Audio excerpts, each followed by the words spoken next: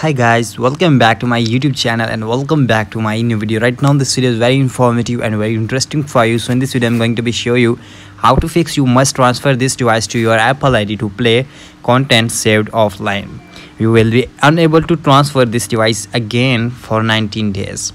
So here how to fix this problem in this video I'm going to be show you. So before starting the video, it's humble request to you to watch my video completely until the end and don't skip my video.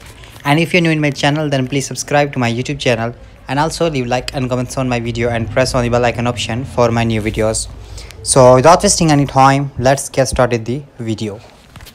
So first of all, go to your setting app here, and after that here what you have to do, scroll it down, scroll it down, scroll it down, scroll it down until we get music app.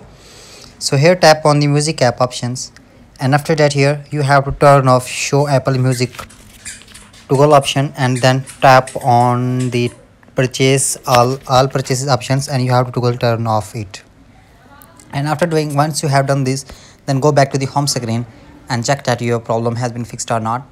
So this was the first method. Here I'm going to be telling you the second method which can solve your problem easily. For second method, go to your setting app again, and after that here tap on your Apple ID and here scroll it down, tap on media and purchases and then tap on the view account options.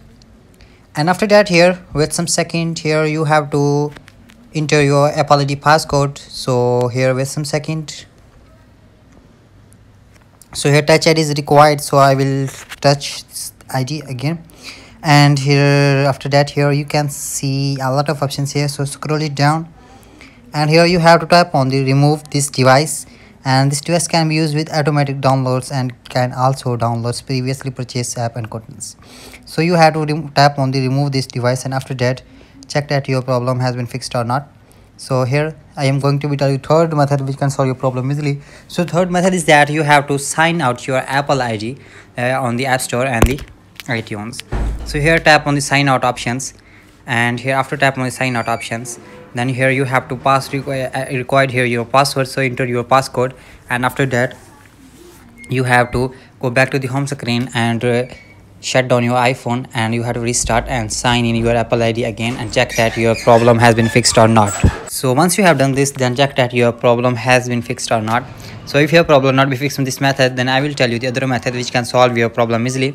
So tap on setting option, tap on the general, scroll it down, tap on the reset options and then again tap on the reset options, and here tap on the reset network setting, and here enter your passcodes and then tap on the reset network setting options. And after once you have done this, go back to the home screen and check that your problem has been fixed or not.